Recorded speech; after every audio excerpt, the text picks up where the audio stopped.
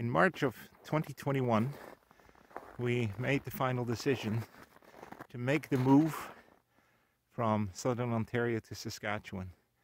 So on the very first days of March, 2 of my children and myself took it upon themselves to travel to Saskatchewan to see a number of potential places that would qualify for our homestead.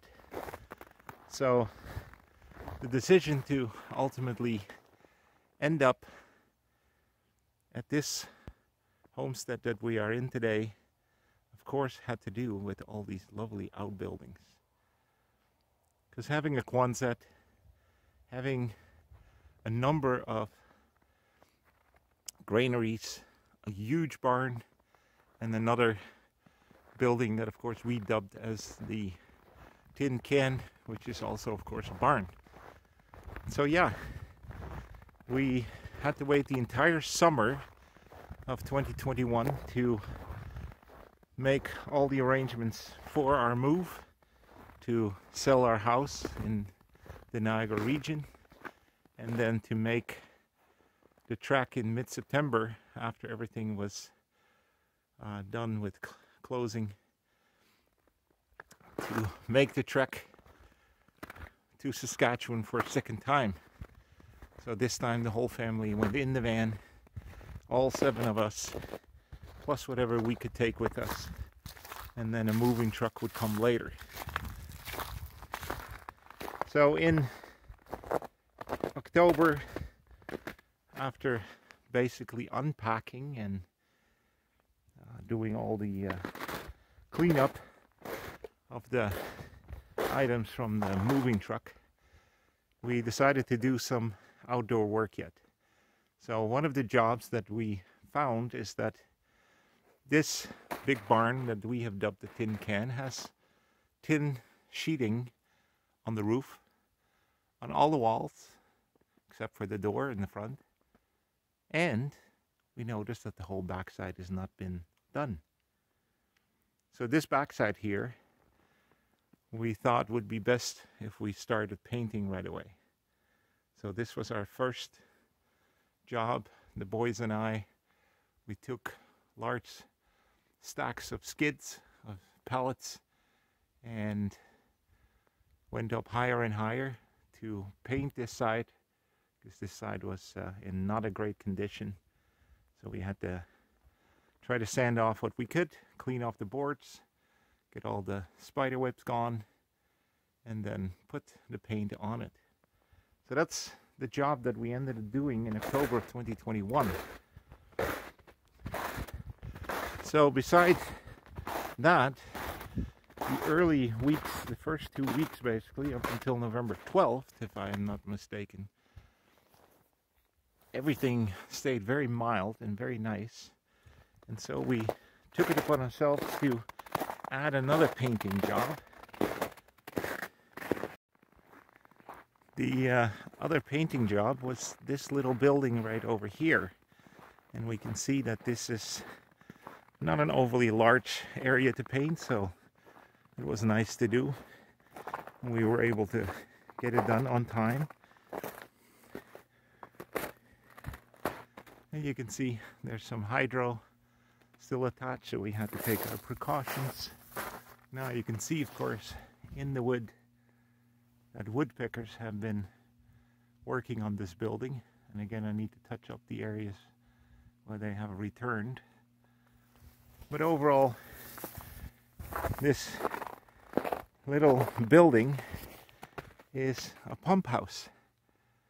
And so in this building is the original well and a 7-foot deep cistern in which water could be stored.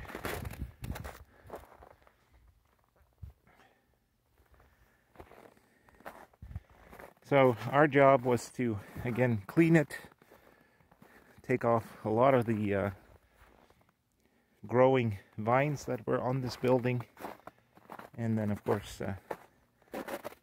make it handy for paint.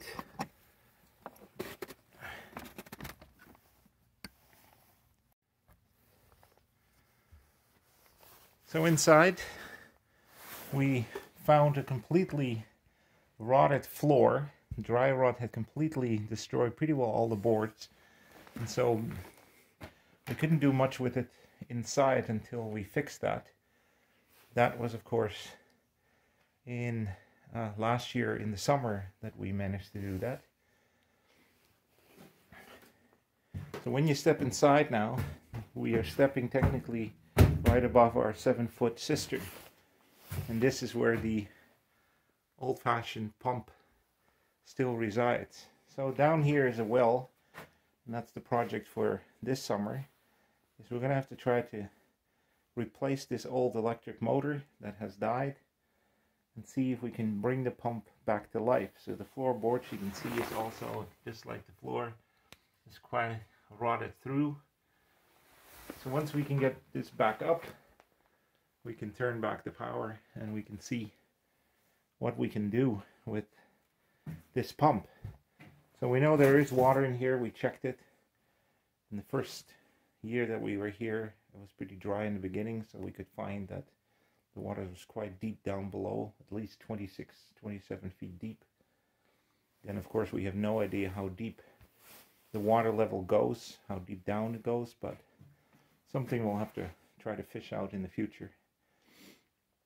But that's our next job this summer, is to see if we can restore the old pump. Because of course, with a good working pump here and in this our secondary well, I assume that this was the old well that the inhabitants from the 1930s and 50s, that they were using that for their drinking water. But now, of course, we could use it for our animals.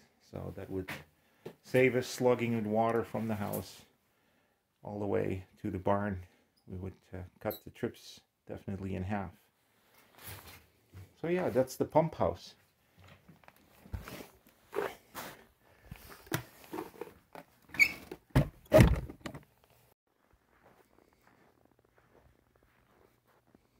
If you paid attention to the footage inside, then of course you may have noticed that there is a pool out of there, and there's a pool sitting there. So we did pick ourselves up a pool, since we were used to that, having one in Niagara. We hope to resurrect one here so we can enjoy some swimming on the hot days. So the location of the pool is going to be somewhere over here. So that's it for today's video. I hope you have a little bit of an idea of how we arrived here in 2021 and what we decided to start off doing. Of course, in the following years, we worked on other projects around the yard, and I'll be explaining that in future videos. So for now, I say thank you for watching and hope to see you in the next video.